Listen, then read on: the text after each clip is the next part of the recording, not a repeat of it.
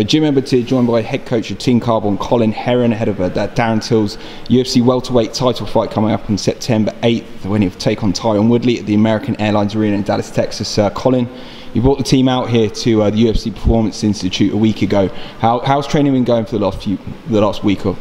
Couldn't have gone any better, to be honest. Everything's coming into place. We've got the right people around us, right facility around us. His weight's coming down nice and slow and steady. Couldn't have been better, couldn't have scripted it better. Fight came around very quickly. Would you have liked more time, I guess, to plan for this, or do you think you just had just about the right amount of length of training?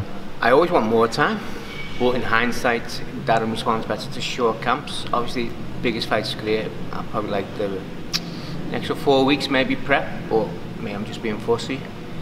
I think sometimes you just got to run with it, so when the opportunity comes knocking, you just got to grab it with both hands. And like I said, he was responding really well. The short camp, it means he gets straight in nice and intense, very focused, nothing distracting him. There's only going to be one outcome. Obviously, Team Carbon, you've got pretty much the whole lot out here, a lot of bodies for Darren to work with. Was that a real kind of important point for you and Darren, bringing everyone out here, bringing that team camaraderie, and still having that, I guess, for the majority of the camp? 100%. If we couldn't bring them with us, we wouldn't be here anyway. I would have stayed at home in Liverpool, but we were lucky enough, fortunate enough to get it sponsored and bring the full team out. People that have been with them from the start of the journey. See, I'm a big believer in team and one for all for one. This title is not just for Darren, this opportunity is not just for Darren, it's for every individual. They're all suffering with him, they're sacrificing with him, they sacrifice work, family commitments, the body. If you look around the room, there's a lot of war wounds, so they're going through a lot of pain. So this is for everyone, not just me, not just for Darren, it's for every single individual team member. You guys are all at you're all in the same house at the moment. What's that like, being, I guess, living in the same kind of space for like the last week? Is it starting to wear a bit thin, or are you guys still kind of getting on as a team? It's good, we're all still getting on. Obviously there's bodies everywhere, there's food everywhere, there's it's a bit of a mess, but camaraderie is important, and we're all eating together, we're all training together. We've got enough space when we need it, but I think it's important that, as like you said, the camaraderie, it's everything, especially with the sport. It's an individual when you get the Octagon door locked, but up until that point it's a complete team sport, and we're totally immersed with each other for this camp. Only one outcome, we all want the same thing, every single one of us focused on that belt. It can only go one way. And that's kind of what everyone's been saying to me. I spoke to the guys very quickly yesterday, and no one's even contemplating any other result apart from Darren winning this fight, of course. When you kind of assess his teammates and their belief in Darren, is that something that they've always had? Did you guys always believe he'll be a world champion one day? Yeah, definitely. He's told us often enough, he's told the world often enough. Everything he says, it's kind of happening. Everyone's watched him develop, that's the thing, behind closed doors. Most of the world sees him in a fight, we see him develop daily, how quick he's learning, how much stronger he gets fight by fight, camp by camp, how his game's getting tweaked. Small little things are changing that are going to make huge difference, especially in this fight. So people, they're enjoying the journey, his development as a team, and stepping back and enjoying it, I think. Tyron's been the champion for a while now, a fair few years. Has he been someone, I guess, when you've been looking at Darren's path to the belt, has it always been in the back of your mind that it would be Tyron that he does face? And what sort of challenges do you think Tyron kind of brings to Darren as a champion? Yeah, definitely expecting this fight. Obviously we thought it'd be Woodley who's going to face. There's a lot of problems, experience. It's like you just said, he's been very dominant for numerous years. He's fought everyone and everyone. But I think sometimes it's just about timing. And he's 36 now, being inactive. I'd focus elsewhere, outside of MMA. Maybe he's tasted an easier life, better way to make money, less pain. Maybe he likes that a bit better. And now he's got this young 25-year-old animal that doesn't know any other thing but go forward and knock people out. Is he ready for that now at this stage of his career, at this stage of his life? So I think the time's on our side, short camp's on our side. Age is a big factor now. I think Darren's super sharp, super fast, his reflexes, his distance, everything's on point, so Mr. Woodley needs to worry about Mr. Till a little bit more. For sure. And you said there, obviously he's 25 years old. Like, are we approaching his best, or do you think that's still, you know, far along in the future? Like some people don't, I guess, get to the peak of the mountain until they're in their 30s. We're nowhere near approaching his best. Mentally, I don't think he's going to alter. He's always going to be. He's been like that from an amateur to now. That's never altered.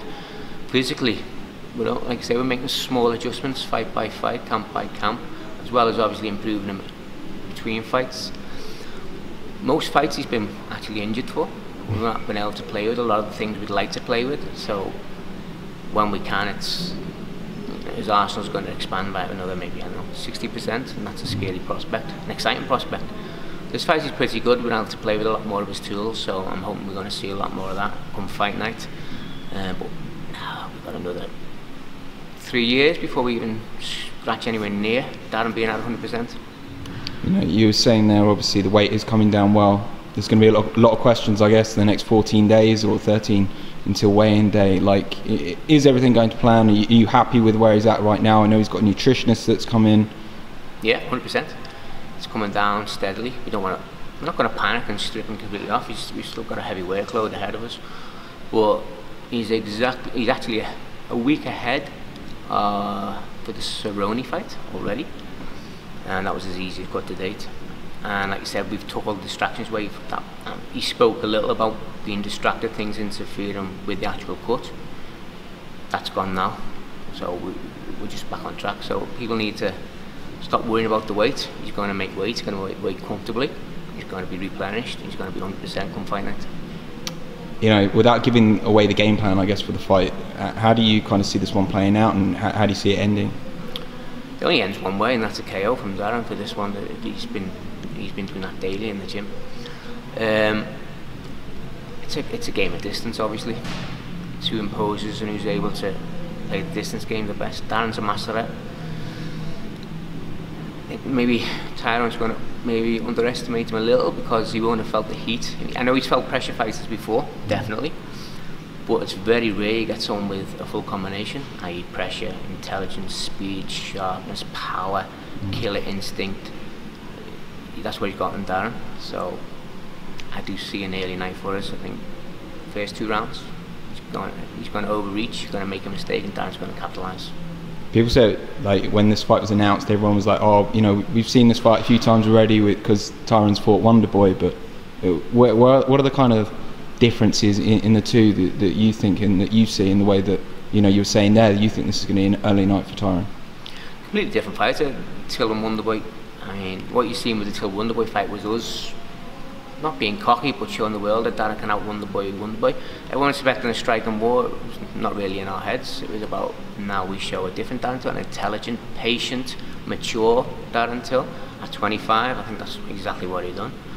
You know, he frustrated Wonderboy. Wonderboy's a massive frustrating everyone else. So, and we also wanted to give people another problem to think about how do we prepare for Darren. Is he going to be that walk us down, try and knock us out? Is he going to be cerebral? So we've seen a lot of different Darrens each fight, and purposefully we've done that. So I think it's hard to prepare for, and people don't appreciate his size until they're standing right in front of him, and then he uses it so well. He's so imposing, and he's a master of the head games. I'm really looking forward. I'm excited as a coach because I've seen how much he's come on this camp. He's always been very accurate. Now he's even more accurate. We do certain specific drills to work on that, and he's not missing a beat in each drill. Even now at this stage, we're at a slight calorie deficit. Energy's high, timing's super high. I know you had a sneak preview last night. You've seen a little bit of pad work. You know, he's on fire. He's on fire. So there's no doubt in anyone who's been a part of this camp of mine. It's an early night for us. And you know, you said it a bit there, like, as for you as a coach, like, you had so many great nights with Terry as well previously, like, but for you, is this kind of a bit of a defining moment for you, you know, UFC world title fight? Yeah. To be honest, sometimes I forget that it actually is, because every time I prep a fighter, I edit the title. It's the biggest. Always. So this camp, no different to his last camp, yeah, but sometimes I sit back, this actually is for the belt, this actually is the biggest stage in the world. And yeah, if I sit back and took a little moment to take it all in, it is definitely the biggest point of the gym, biggest point in my career, trained many champions. It's 35 years now teaching in every combat discipline. So I've ticked all the boxes I need to tick in the striking world, the kickboxing world, the boxing, the Muay Thai world. Okay. Any major organisation I've been part of, I always had a champion come out of it. So now, MMA, this is the pinnacle. UFC, welterweight championship of the world, definitely the highlight of my career, I think. And I'm sure I'm going to experience it again as well. There's a lot of up-and-coming fighters coming through. Yeah, for sure. And like, just speak to me a bit about Team Carbon as well. Like you were saying at the start of the interview, camaraderie is a massive thing for you. Like, what are kind of the core principles of the people that step inside of your gym? You throw on that t-shirt. Like, what do you kind of want to see in the eyes of those guys? You know, when people first come, it's like they got to ask themselves, do they really want to be in it? Because I know everyone talks about it. There's a lot of stories. I'm an extreme coach, definitely. Aggressive, nasty, can be. But I'm very good at what I do. And I have a certain way of doing things. Now you come and try it, if it's not for you, it's not for you. But if you get through them first early stages of the intense training, being pushed a little more than you've ever been pushed before,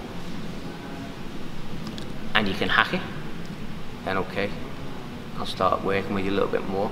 Then when you prove yourself that you're loyal, and you're prepared to give yourself completely to the team, not just me, so you're there for absolutely every single person who's fighting, then you got me for life. Then I'll work with you till the end of the day. I'll take you as far as you can ever possibly go, 100%. But I'm very particular about how many people get to that stage. Because I've been doing it a long time, so sometimes I might have had a match. 45 professional fighters was not unusual at one stage in the early days. It's too much.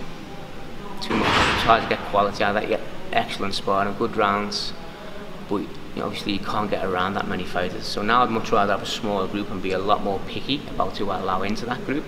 Because I've experienced everything I need to experience, I've done everything I need to do. The only one thing left for me to do is UFC bout. We're working on that right now as we speak. So there's no need for me anymore to bring 1,000 people in and to advertise for 30 or 40 professional fighters. I don't want it. If you come, you're welcome to come. If you get past the stages and you do everything I like, and you're loyal and part of the team, then you're welcome to join the team. But I don't go poaching, begging, asking. I've never invited any fighters into my gym in my life. You'd be surprised how many people I've knocked back this last 3 weeks. I get maybe 5-6 emails daily from people all around the world wanting to come.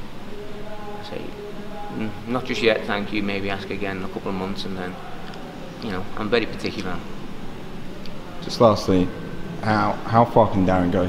Like, how, he's fighting for the welterweight title in 2 weeks' time, but everyone talks about him moving up in weight. Like, what are we looking at here? Like, where do you kind of see his ceiling?